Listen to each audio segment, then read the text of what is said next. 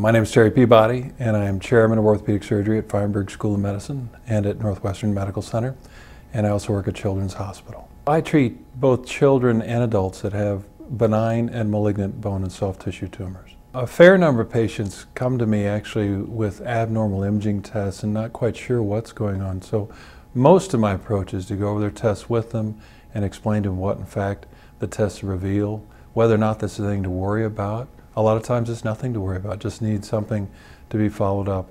Sometimes it requires surgery, sometimes it requires seeing one of my colleagues in medical oncology or radiation oncology, or sometimes it just requires some additional testing.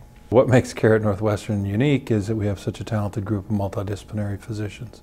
So if something's not quite in my field or requires the help of another physician, there's really a talented cadre of people here to help. I think the key element in a patient-physician relationship is communication, the ability to sort of understand what their concerns are and to address those concerns and educate people, because these issues are not always clear, not always black and white, and require a fair amount of talking about them. So I think